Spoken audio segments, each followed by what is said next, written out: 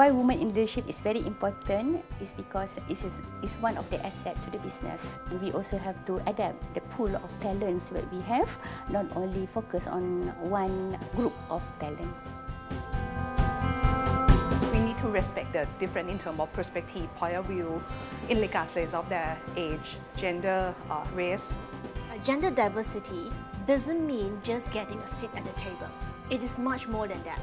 I fully realize the role that men play, the role that women play in contributing to that gender balance, and take actions to prevent any unconscious bias as well. So unconscious biases, it's a stereotype we create in our own minds about people, about situations. It also over time starts creating prejudices in our minds that get triggered every time we come across a similar situation or a person.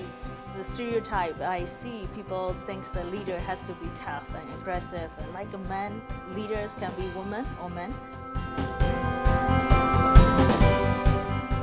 The private sector, business sector, plays obviously a critical role in providing not only a platform for intervention, but also because what will happen in the private sector will have consequences, much more broadly.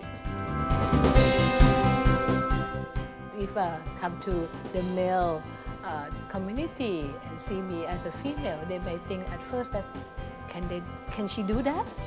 Can she do that? This is a male job, or this is a very challenging one with complexity.